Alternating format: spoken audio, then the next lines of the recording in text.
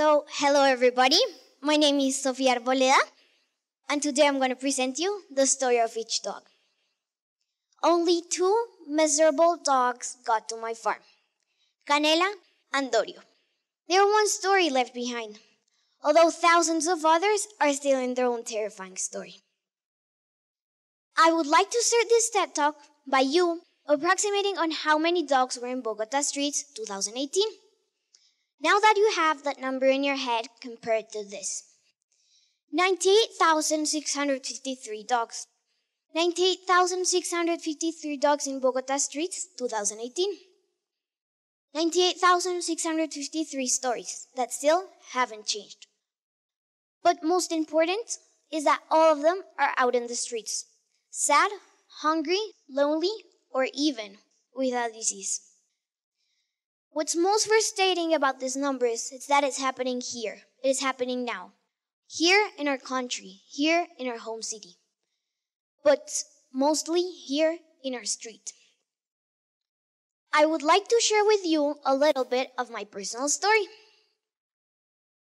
Starting June 2017, my parents started constructing a farmhouse in Uate. As always, we went every weekend to check how everything was going on.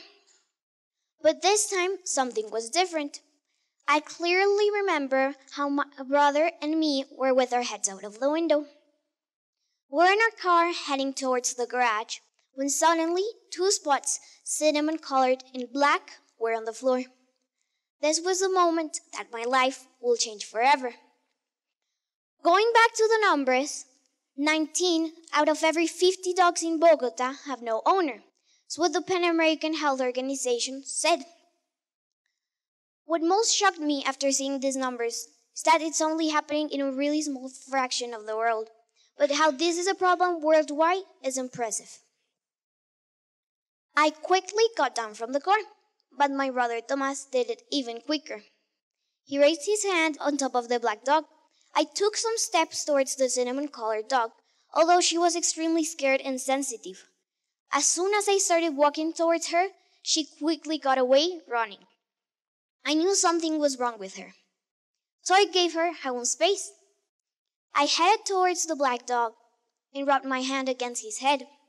I felt a really special connection since then. I knew that these dogs weren't any other dog, but that they will be special for me and that they will be loyal and friendly for the rest of their lives. The names.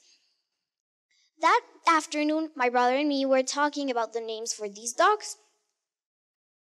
We came up with a lot of ideas, but for the black dog, it was pretty easy. I mean, he was totally black and had only one white stripe on his neck. So, if you're thinking the same thing that I was at that moment, his name was Oreo. But for the girl, it was not that easy. We came up with a lot of names, but actually none of them pleased us. A few hours passed until we came up with the idea of Canela, which means cinnamon in Spanish. How this is a huge problem worldwide, it's incredible.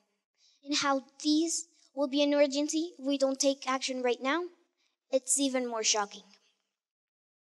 You might be wondering, but with this huge problem, isn't the government doing nothing about it?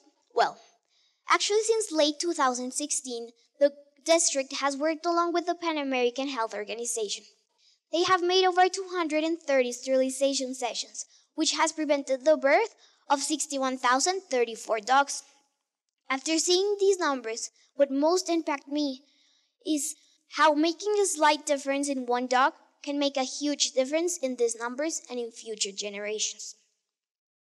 On another research made by the Affinity Foundation, said that the main 2 reasons why people abandon their dogs are 15% because of unexpected pregnancies and another 15% because of their behavior.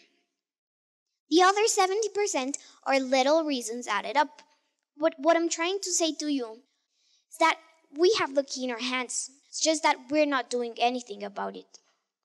This is the point where my personal story comes along with these numbers. Another weekend, we went to our farm again. And this time, something was different. This time it wasn't only that the dogs were there, but that Canela had a big belly.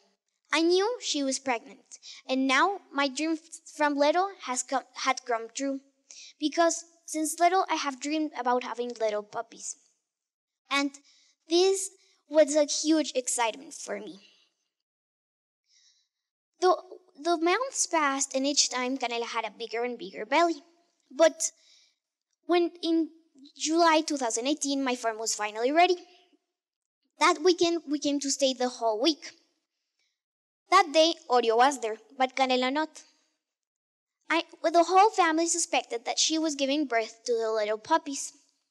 That whole week, my 4 cousins and me searched for it, but we couldn't find nothing about that. Not even a clue about these little puppies. My hopes were really, really low. When finally we received a call from the housekeeper. He told us that he had found 9 little puppies. Yes, you heard right. 9 little puppies. The most cute thing I have ever seen in my life. 9 fur balls when they were sleeping, or 9 cheerful spirits when they were playing and jumping.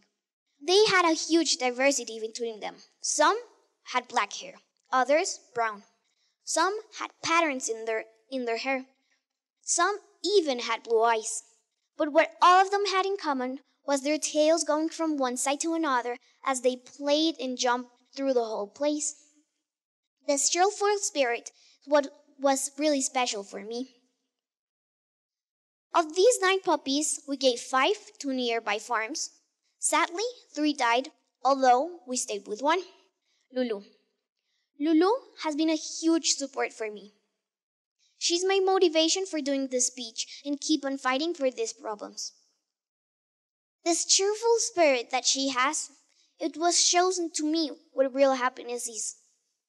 And how sometimes we humans are so selfish about us that we don't actually think that we're animals too and we're helping one of our own species. How 3 miserable dogs changed my perspective about certain topics in life is simply incredible. When before I saw 6 or 3 miserable dogs walking through the streets, sad, hungry, with their ribs marked, now I see a 9. Or 3 stories that still haven't changed. 3 stories that could be changed by any of us. But if we have the key in our hands, why aren't we doing nothing about this? It's my huge wonder.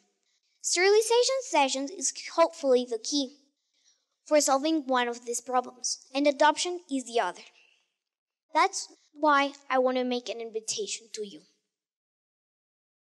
Like Canela and Dorio, they are 1 in 1,000, and it depends on us to change these stories. We can do 2 things right now.